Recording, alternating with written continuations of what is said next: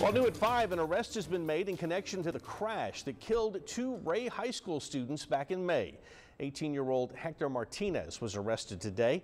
A warrant has also been issued for the driver of the other car. Now, the crash happened as students were leaving their graduation rehearsal at the American Bank Center. Police say they were looking into speed racing being a possible factor in the crash.